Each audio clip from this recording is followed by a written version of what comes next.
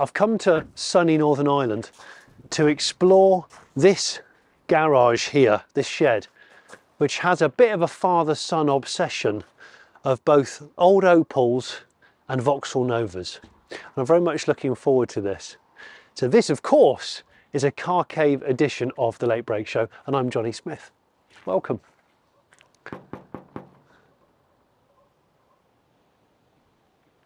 It's going to rain in a minute, really hard.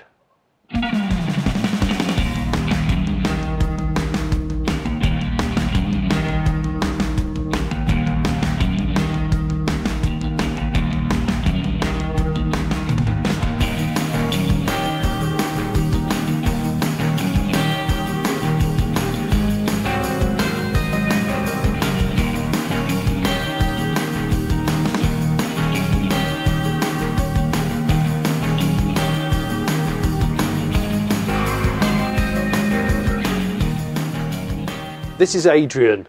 Adrian, this is your shed. It's a great shed. Thank you. So you share your car cave with your dad? Yeah, the two of us. I picked the disease up from him early on. I was just about to say that. And I know you've got another garage just next to this one. Yeah. It's a bit smaller. Yeah, a bit darker. So tell me about your, before we delve into all the cars, because there's some great colourful retro cars around. What got you into cars? Like, what started all of this? Well, my mum had a Vauxhall Nova when I was born. That was the car that I always remember as a child. It's a 3-door. My granny then decided she liked the Vauxhall Nova, so she bought a 5-door GL. And after 6 months, my granny decided she didn't like it, wanted a bigger car. So because I was a young baby at the time, my dad sold the 3-door and kept the 5-door for my mum. And that was the car that took me through my school years, right until I started secondary school. And it's just always, just a Nova has always all been. Through the 80s and the 90s, it was a Vauxhall Nova. A Nova. Yeah. So you've become the Nova man. Yeah, I just always, it was an SR Nova I wanted when I was 17. Yeah. Obviously insurance, that didn't happen, but I still had a Vauxhall Nova. Yeah. So how many Novas have you got right now? 3, 4, 7. 7. Wow. You are the Nova man. And there's loads of, you'll see as we walk around, there's loads of Nova spares dotted around the corners of the garage. Because this is a working garage, right? Yep. You know, like cars that you drive every day. You don't use, these cars all get used between you and your old man. Yeah. But what do you use every day? I have a real exciting car history. I have a Ford Ranger, and with 4 children, I have a Volkswagen Charan. Oh, do you? Yeah. Okay. So MPV and a pickup truck. Yeah. Right.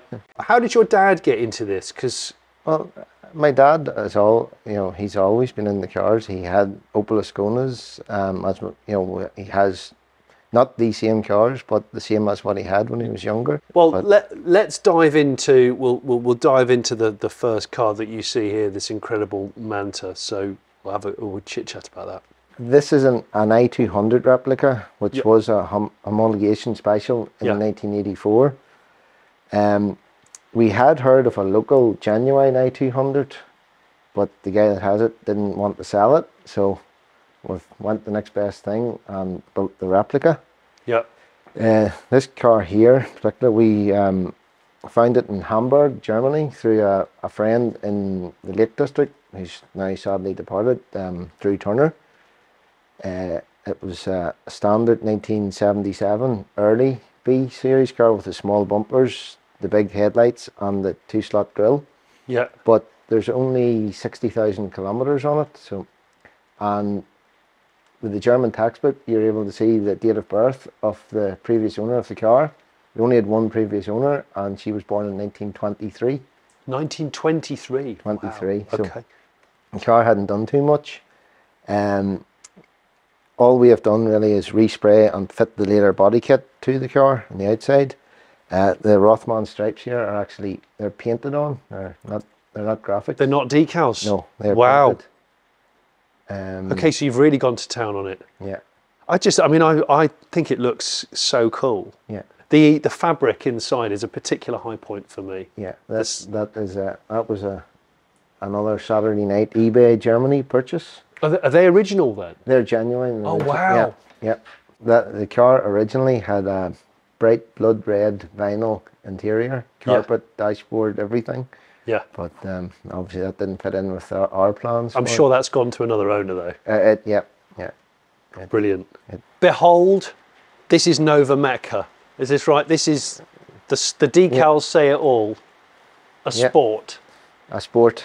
So talk to me about the Nova Sport then, in case anybody is watching this and doesn't quite know the significance. Nova Sport, another homologation special, built 1985, 502 built in total. Is that all? Well, officially 502. Some people say maybe 490, but okay. And you have more than one Nova Sport? Yes, I have two. I have another. This was the first one you This acquired? was the first one. Yeah. Again, a lucky story. I had a black Nova GSI that I took a mad notion and sold it. And it was a guy from Cork at the very bottom of Ireland bought the car. So I met him halfway when he delivering the car. And on the way back up the road home, I got a phone call asking me if I knew anybody wanted to buy a Nova Sport. Oh gosh. On that day? On the journey home. Oh man. So me being a 19-year-old with cash in my pocket, I had a Nova Sport bought before I got home. It was restored and sat parked in a barn for the best part of 15 years.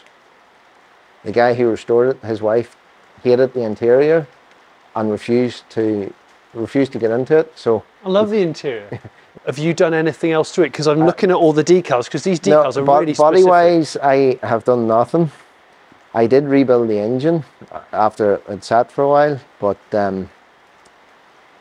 that's all I've done to it. Everything is as it was when I got it. Why? I had a sister-in-law got married in June, and she didn't want the traditional kit car, wedding car. Yeah, the pretend Rolls Royce. Yeah. And the Excalibur or whatever they're called. So I have 3 white Novas. So I was tasked to have the 3 white Novas for her wedding transportation. She had all 3? All 3, yeah. So I have the 2 Sports and a turbo diesel. So I had... That's cool. Yeah. Wow, okay. I never thought I'd see the day a Nova wedding car, but... No. Yeah. I've never seen a Nova wedding car, have you? Yeah. These are really comfortable. Yeah, I'll sell you them for your idle chats. Yeah? They're nice. Presumably these are Nova as well. Oh, Nova, yeah. So this one here, this is a it's a 5-door. 5-door, yeah, 1.3 GL. As I mentioned earlier, my mum's one, it's currently in the paint shop, the shell. But this here, unfortunately, has been bought to strip. It's a 23,000 mile car. Wow. But parts for 3-door Novas is getting hard to get, but 5-door is just impossible because nobody kept them. They have no interest to anybody. Yeah. It was my first memory of a car. Yeah. Later on, I always said to myself I would have a Helios blue 5-door Nova again. I was in getting parts for one of my other cars and I'd spotted this 5-door shell in the corner. Of a yard, a salvage yard? Yeah, no, just a guy had Novas parts.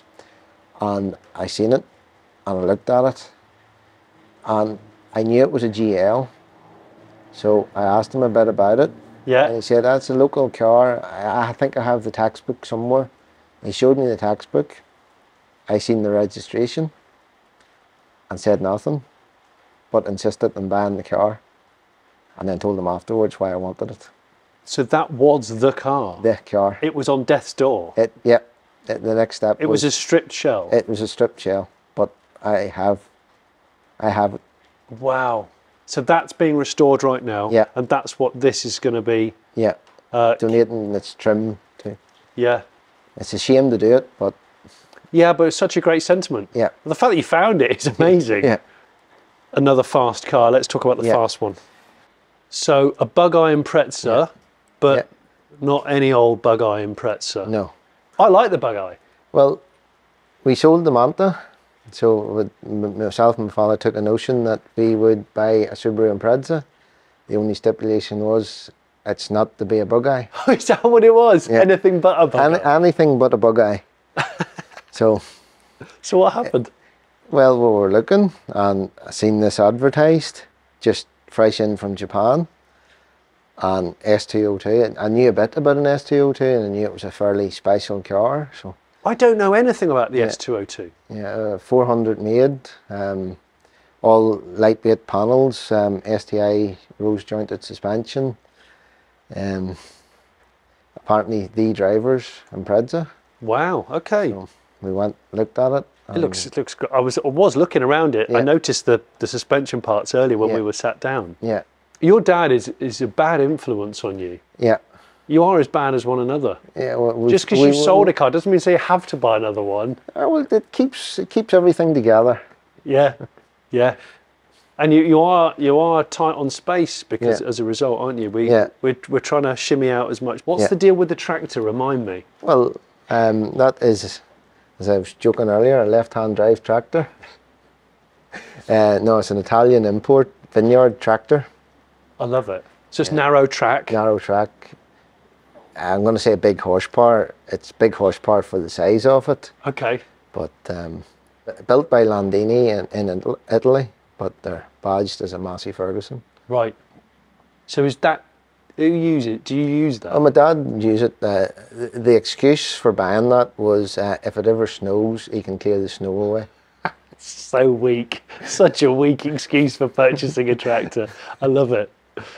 This was my dad's first classic car as such. Okay. This was the one that started for him. Right, okay. This one looks in really good nick. Lovely, lovely rims. Yeah, this was a company car, and then the guy that had it as his company car then bought it. Yeah.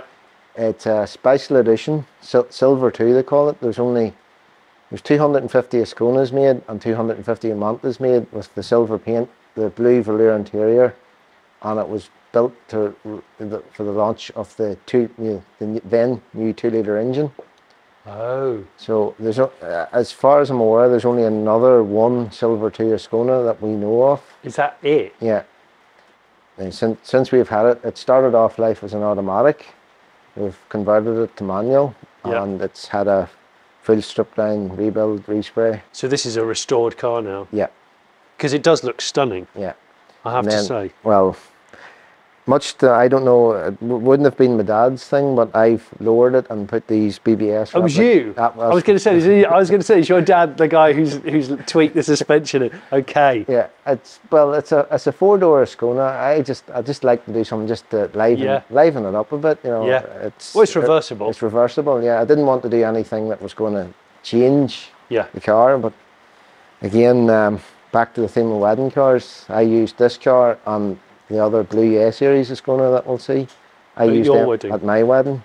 Brilliant, brilliant. Yeah. These cars, I mean, I know the Irish weather's pretty tough on cars. Yeah. A lot of them have rotted away. Yeah. You can hear the Irish weather, by the way, on the roof as we speak.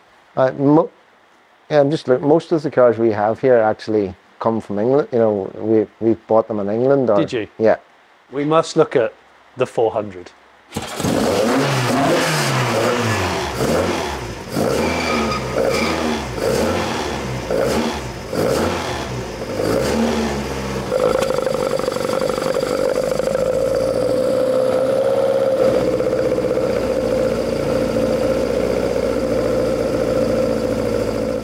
When you struck it up to warm it through, that gargle from the 45 Webers. It's addictive. So what is this then? What's the setup? Because it's a 16 valve. Red top calibre engine. Yeah. Twin 45s, upgraded camshafts, MBE management for the ignition. I just want to go out and drive it. If it was a nice day, I bet this thing's an absolute hoot. Yeah, it can be quite dangerous. Can it? Oh, a wet day, yeah. Oh, I bet. I bet. The back's lively. Yeah. So the story behind the 400. Yeah. This is an Ascona, not a Manta. Well, this is an Ascona 400 replica again. Yeah. Just a 400 would be nice, but if I had a 400, it would be sitting in a like on the mantelpiece and nearly. I just wouldn't want to be driving it. But how much is a 400 worth right now? I know the last one is in the 6 figures. Okay, okay. So you wouldn't really use it? No, no. To me, it's beyond my means. Yeah, yeah. So this is one of these projects between you and your old man? Well, this car, we bought it and as a 400 replica with everything, but since we've bought it, it's had a complete strip down and rebuild. But in all intents and purposes, it looks exactly the same as it did. But yeah, yeah. This car has been a 400 replica since the early 80s. Oh, really? Yeah. Oh, wow. So I have pictures of this car in its original incarnation in black, and it actually it was about 10 miles down the road is where this car was originally built. Okay, so it's really local. Yeah. Now it was a bit further away when we bought it, but I've done a bit of a tour of the country here. And I've noticed some choice mods. You've obviously got, like you say, the 16 valve red top, the Weber 45s. Yeah. Interesting brake setup. Yeah. The master cylinder. Yeah, the servo master cylinder moved forward to allow the fitment of the carburetors. It's Volvo 240 front calipers. Yeah. Carlton discs, the Mark 1 Carlton discs. Oh wow, yeah, yeah. Rear is Vauxhall Zafira calipers and discs. Is it? Yeah. Okay. And hydraulic handbrake. And I noticed there's some differences in the interior too. Yeah, we're actually Subaru Impreza WRX seats, just with our own switch panel made up. Manta 5-speed gearbox, Corsa B power steering, and a few gauges just for the effect. Yeah. So you both you and your dad enjoy driving this one a lot. Yeah, yeah. Everybody loves the Ascona. Yeah. Just much more than the Manta. It's the Irish motorsport thing, isn't it? It's got to be. So, where is the Manta 400? Well, it was taken to a show, and there's a guy. I'm going to contradict what I just said, but there's a guy said he wanted the Manta, and the Manta wasn't for sale. Okay. But he made an offer, and the Manta was sold. Oh, really? So he hounded you? Yeah. So, new money brings new goods. So, we've probably a spiritual successor to the Manta, and we've placed it with a Subaru Impreza. Okay, so because the Scooby is where the Manta used to live. Yeah.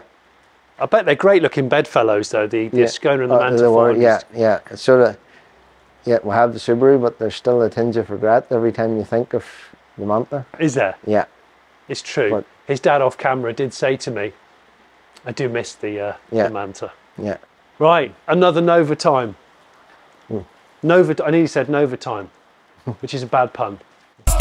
Hammer time. So what's the story with the GSI? Well, this was the first car not my first car, but the first classic as such car that I bought. Okay. It originally started off as diamond black, and I had, it needed work, so I had stripped it to repaint it. And in the middle of that, I got word of another diamond black GSI. So me being me, I looked at it, and I bought it. So I thought when I come home, I said, there's no point having two the same. So you did a red one? I did a red one. So this has been restored? Yeah. Okay. Yeah. What kind of condition was it in when you... It was okay. It needed back arches and just the usual, but there's no major welding done to it. It looks really sound. Yeah. Oh, it's a sound car, yeah. I built it all myself, but I'm not a mechanic, never had any training. So haven't you? This was my baptism of fire. So I had stripped that to a bare shell, which by all accounts was easy, but then when I started to rebuild it, I panicked. So I think it took me 10 years to actually get it built, but... 10? 10. Wow, okay. I sort of felt like I overwhelmed myself at the start, but... Yeah. Always good. That's when digital cameras... Yeah. Or phones are an absolute wonder. Yeah. For photographing stuff before you dismantle it. Yeah, well, and labelling stuff and putting it in boxes. The only thing I labelled was the wiring loom for all the plugs in the dashboard, but when you actually got to putting it all back together, everything falls into place. I didn't need to do that, but... So you did the one thing you labelled you didn't need to label. Yeah. It looks great. Yeah. It looks great. I, of course, couldn't couldn't leave it standard, so it was high lift cam and twin 45s. So this is I've done away with the multi-point injection. Oh, so it's a GSI, but it's carbed. Yeah. Hang on, there's a pattern for me. Before we walk out of here, we must talk about the lovely little Austin in the corner. Yeah. Because it looks, I know it's a bit grimy and mouldy, but it looks really solid. No, that's a solid car. Again, as I bought it from you, it was my grandmother's car. My grandmother wasn't the best of a driver, so there was always a car kept as a backup, just in case. And this was the backup car for many years. Your grandma had a backup car? Yeah. Makes it sound like she's a rally driver. Right, before we leave, we must reference the 405. A bit of a rare but nobody cares car these days. Very much so. Yeah. But your dad's, not yours? My dad's, totally my dad's. I just got the phone call on the way home from work. I bought another car.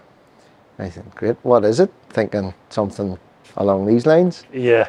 And I didn't know whether to be happy or sad when he said a Peugeot 405. Condition of it? Yeah, it was the condition. He'd seen it advertised. He did have 405s back in the day, so he'd seen that and just, again, nostalgia. Well, just I feel old for knowing and remembering when these were launched. Yeah. A lot of my mates' parents had them, and they were amazing. And the TV advert was just. Yeah. You remember the fire. The field on fire. Yeah. Berlin, take my breath away. Yeah. It was a great ad. Yeah. And these were the taxi driver's favourite. Yeah. Now, unfortunately, this is a petrol, not diesel like most, but it was the condition sold it to him. What's the mileage of this? It's less than 50,000. Is it? Yeah. Because the inside is a festival of tartan. Yeah. It's amazing. There's a lot of tartan going on actually in these cars. Yeah. The Nova's all tartaned up, isn't it? Yeah. E46 M3, my favourite M3. My favourite. And this lives over in your other garage, doesn't it? Normally we brought it round to have a good look. I love the colour. This was the colour that I remember when it launched. I thought it was phenomenal. It was quite controversial. Yeah, I think this was the launch colour. Yeah. So what's the score then for you? Why does it live in the cave? Well, it was always what I'd call my dream car. I like Ferraris and that, but I've no intention of ever owning one. Yeah. And my dad likes BMWs, so we decided M3's our next purchase. Yeah. It looks clean, really clean. Yeah. Well, unfortunately, we can't take the credit for that. The previous owner, he did all the work. We just bought it as is. So what is it? Is it had some renovation work? Yeah, it's full underside restoration, all new bushes front to back from BMW, painted floor, the subframe strengthening kit, 8-pot front brakes, 6-pot rears, Bilstein coilovers. Gosh. The bottom end burns are famous for going on these. Yeah. I think mostly an internet myth, but engine's rebuilt just in case. Really? Yeah. Wheels? CSL replica wheels. Yeah. Again, common, but I think they're common for a reason. Yeah. They just suit the car so well. Yeah. Yeah. Have a genuine CSL boot lid on it as well. Genuine carbon. So. Oh. Yeah. And it's got that interior, the body coloured interior. Yeah. Which is just so quirky. I love it. And this was straight six at its best. Yeah. What a great car. Yeah. What a great car. Let's go and have a quick look in your other shed. Yep.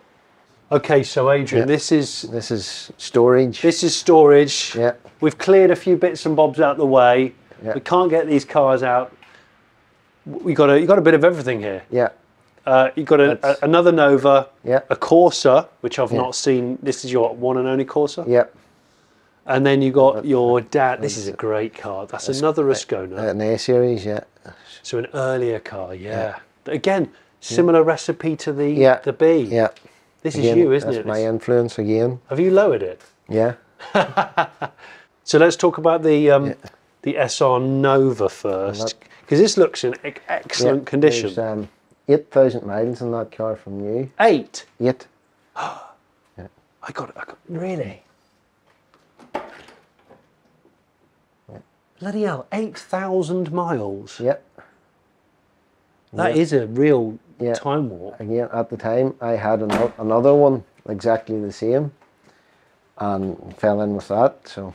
And did you put the speed lines on it? Yeah. Again, like the CSL wheels and the BMW, they're common for a reason. But this is the car that 17-year-old me wanted. So. Gosh, 8,000 mile Nova SR. That's amazing. Crumbs. Okay, why? I get the Nova. This is the car that replaced the Nova. Yeah. What's the deal? I can't answer that. I just seen it, low mileage, and I bought it. There's no. I never owned a Corsa B ever. No. But again, there's 23,000 miles in that. So. Okay. I had the wheels that's on it. I had them for the GSI Nova, so I've put them just in that. See, these were everywhere. Yeah. And they seem to have quite a high survival rate. I think they probably lasted well. But I haven't seen a sport. No, the sports, and well, the GSI especially. GSIs are commanding mega money now. Are they? Yeah. This is the Ascona, first generation Ascona. Yeah. We'll try and get some good shots of it. It's tucked in. It's next to, and I'm not even going to make eye contact with it, the most wobbly, precariously placed shelf of DIY ever. I cannot believe that MDF is still there. Look at it. It looks like the Salvador Dali does DIY. Yeah. But it's a feature. Everybody that comes into this garage comments on it, and as I was saying to you, 25 years it's been like that. So 25 we don't touch it now, just in case. No, nobody touch it. Thanks for showing me around. No problem. I love finding people who are really into a specific kind of car. Yeah. You are Nova man. Guilty. And your dad is a Skona man. Yeah. Nova Skona. Yeah. It's great. Yeah. It's great. What car is next, if you had to? If I had to? We've said your dad's got to get a Carlton GSI. Carlton GSI. That would be good. I still have a notion of an Astral Blue M3. Oh, really? Still. An itch has to be scratched. Right. So would you sell that M3 to get that? No. Or would you? No. Get another one? Another one. Okay. It's great. It's great if you could do it. It's brilliant. It's brilliant. I hope you've enjoyed this Car Cave episode with Adrian and his dad in Northern Ireland. If you haven't already seen other Car Cave episodes, I'll put the playlist somewhere on the screen. Subscribe if you haven't, and maybe put a comment down. Which is your favourite car that he has in his lovely shed? I like your shed. Thank you. I need to get myself a farm building shed garage thing. It works. Yeah. Thanks for watching.